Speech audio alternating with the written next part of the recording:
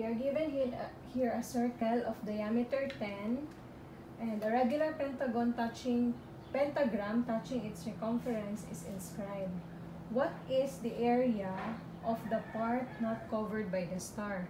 So ito yung magiging drawing natin for this problem, and usually sa board problems, hindi siya binibigay yung drawing. So ikaw ang magdodraw sa kanya. So binigyan tayo ngayon ng diameter, which is equal to 10 meters. Na diameter yan ng buong bilog na to. And yung pentagram natin, that is a regular 5-pointed star.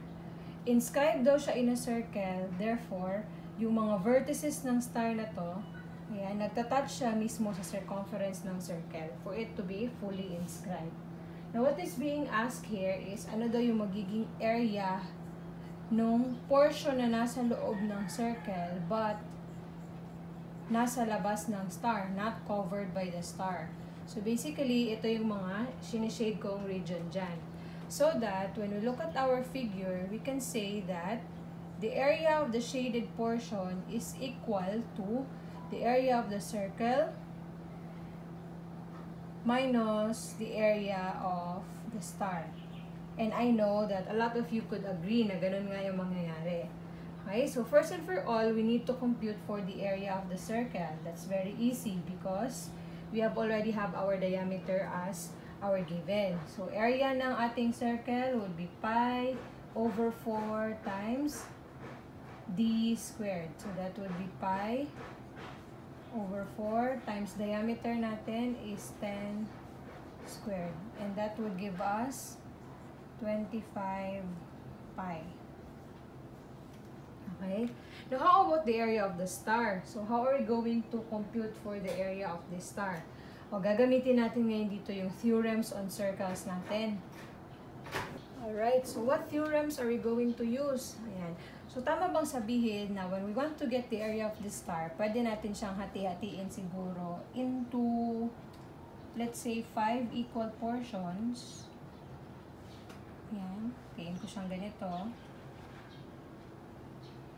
Okay, so that yung each drawing na nakikita niyo dyan, draw ko siya dito separately. May nakikita kayong broken lines, tapos another broken line here, and then itong portion na to, ayan, i-draw ko sa inyo pati yan. So this would be may ganito, tapos ganyan, and ganyan. So I hope you are getting that one. And is it right to say na yung area ng star natin would be equal to 10 times the area of a certain triangle? Ano yung triangle na yan? No? Itong isang triangle na to, pag nakuha natin yung area niya, tapos ita times 10 ko siya, makukuha ko ba yung area ng star? Tama yun, di ba? Kasi, ayan o, isang ganito, ayan, ito yung partner niya. Ito yung ikalawa, yan, and then ikatlo dyan, ikaapat dito, tapos, yan, tigdadalawa siya, no? Dalawa dyan, dalawa dyan, dalawa dito, dalawa dito, dalawa dyan. And that makes it 10 smaller triangles. And if we can get the area of that smaller triangle, then, tapos na yung magiging problem natin. But the question is, paano natin kukunin ang area ng triangles na yan? Ano ba yung binigay sa atin as part of the given, no? Take note dito, merong binigay na diameter. And tama bang sabihin na itong broken line na to, yan, ito ba ay ang radius natin, which is equal to 5 meters, half of the diameter? Tama ba yun? Tama yun, di ba? Kasi if you draw a line from the center of the circle going to its circumference, that defines the radius. And ito yung part, yan. Okay? So, given na radius yan, ano pa yung iba nating kailangan ngayon ng mga angle siguro? Okay? So, sa division natin kanina na 5, di ba meron tayong 5 na side, 5 ganitong itsura. 5 ganito, no? And pwede ko bang kunin itong angle na to? That angle is actually your theta sub c. That is your central angle. Now, sa drawing natin na yan, meron tayong 5 divisions that would give us theta sub c. One is this one. Then we have this. We have that. Tapos ito. And then lastly ito. Okay? So, simply saying, makukompute pala natin si theta sub c by getting the whole circle angle 360 degrees, i-divide natin siya ngayon by 5. Kasi nga, 5 divisions ang meron tayo. So, I hope nakaka-follow kayo doon. And that would mean na 72 degrees ang ating theta sub C. Itong kabuuan nito would be 72 degrees. Sulat ko yun. Yan. Now, let me draw yung isang part lang ng ating triangle na yan. Ang ating parang ano na yan, no? Naka-V na yan. Kasi ito yung triangle na pinag-uusapan natin. This is the area of the triangle that we should be getting. Again, this is 5 meters. And if this entire thing is 72 degrees, pwede kong masasabi na or pwede kong sabihin na itong angle na to would be 36 degrees. That's half of 72. Very logical na sabihin yun. Now, another thing na kailangan natin kunin dito is isa pang angle. Itong angle na to. What would be this angle? Ito yan. Okay?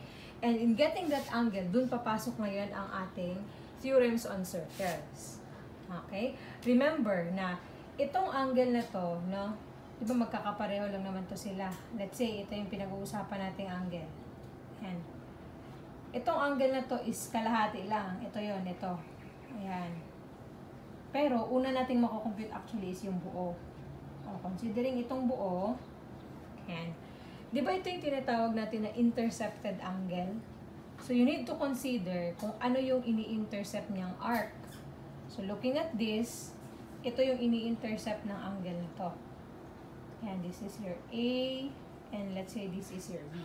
So, idodraw ko siya ngayon to make it more familiar sa inyo sa ating mga theorems on circles kanina. Okay? Do you recall this one? This is your AB na arc.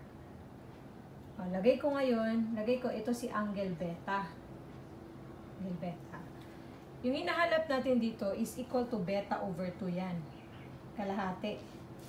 Okay? And diba, considering this one, diba ito yung theta sub C natin? Theta sub C yan, which is 72 degrees. And by principle ng theorems on circles natin, si angle beta daw is always 1/2 of theta sub C. So basically, we can get angle beta as 1/2 of 72 degrees na nauna nating na-compute kanina dito. And that would give us 36 degrees. Okay? I hope maintindihan niyo yun. Central angle na nag-i-intercept ng parehong arc, kalahati ng value na yon would be equal to the intercepted angle na nag-i-intercept ng parehong arc pa rin. Alright. So if that is 36 degrees, then beta over 2 is 18 degrees. Pwede nating sabihin gano'n. So, kung 18 degrees yan, anong meron tayo? Meron tayong dalawang angle and isang included na side. And for us to get the area of this triangle, at least meron tayong dalawang side dapat. Tama? Okay, so basically, gagamitin natin si sine law. But before we proceed, kunin muna natin ano yung magiging value ng angle na to. Okay? Paano makukuha yung angle na yan?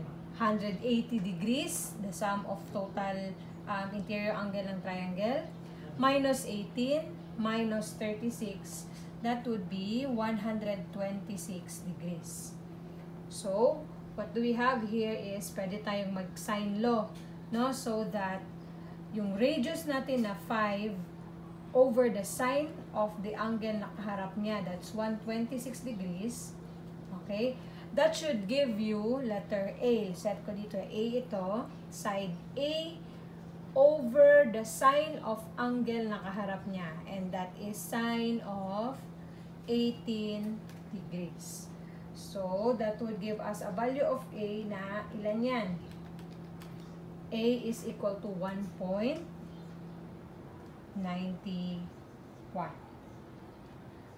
Medyo nalito kayo doon or nabilisan kayo, you can repeat the video.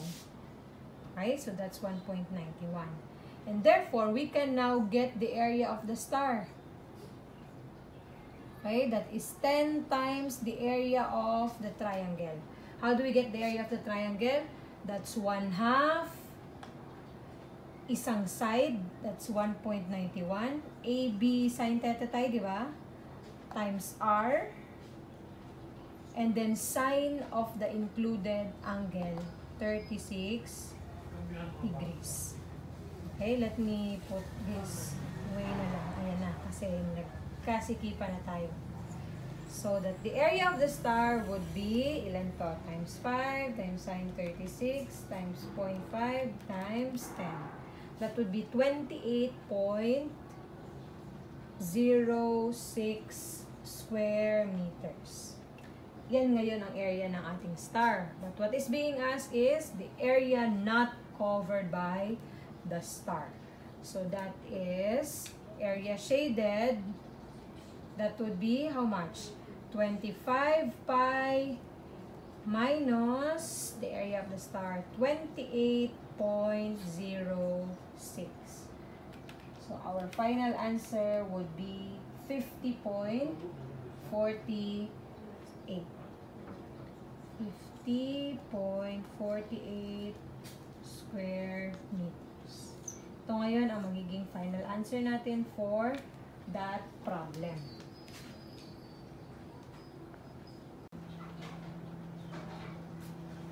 Okay, so we have our next problem here. A deltoid with side lengths 10 units and 20 units is inscribed into a circle. Determine the ratio of the shorter to the greater diagonal. So, ayan, pasensya na kayo sa medyo maiingay natin na background. Dito lang ako sa bahay namin ngayon and medyo nahihirapan akong mag-record. But I still hope that you appreciate your lessons. Sa amateur stage tayo ng recording. Ayan. So, sinabi sa problem natin is meron tayong deltoid. And this may be an unfamiliar shape sa inyo, but this is a kite-like shape. No, alam niyo yung kite, di ba? Ganyan yung itsura ng ating kite. So, that's a deltoid. Ngayon, i-inscribe natin siya sa ating bilog. Ayan. Tapos, meron doon tayong 10 units na side and 20 units na side. So, basically, ito yung magiging 10 units, the shorter side, and another 10 units here, and this would be 20 units, and another 20 units here. And ang tinatanong sa atin, ano daw ang ratio ng ating greater diagonal to the shorter diagonal? So, that is DL over DS. Saan ba yung diagonals? By definition, diagonals ang tawag sa lines na nagko-connect sa dalawang non-adjacent vertices, hindi magkakatabing vertex. Okay? Special property ng ganitong type of figure is 90 degrees ito dito. And if meron tayong deltoid, yung pinaka-mahaba or the longer diagonal niya, ito is equal yan sa diameter of the circle. Okay? Kasi parang nami-mirror lang naman niya, di ba? One side na to is equal to the other side. Therefore, for this to be the longer diagonal, dapat nandun siya mismo sa, naglalay siya mismo sa diameter ng ating circle. And if that's the diameter of the circle, alam natin by principle that this should be 90 degrees. Tama? From our theorems din yan. You know? From our Thales theorem ang tawag natin dyan. Okay? So, paano din ba naging 90 degrees yan? Kasi kung iisipin natin, principle pa rin ng central angle, no? Given na ito yung diameter, ito is 180 degrees. Therefore, if itong diameter na to, itong angle na to, which is a straight angle, nag-intercept siya ng dalawang arc, say arc, ng isang arc, say arc AB, tapos ito is magiging intercepted angle na siya, i-intercept din niya yung parehong arc na yan, arc AB. Therefore, kalahati dapat siya ng center angle natin na 180 degrees. So, yun yung pinanggalingan ng, ng 90 degrees natin dito sa dalawang sides na yan.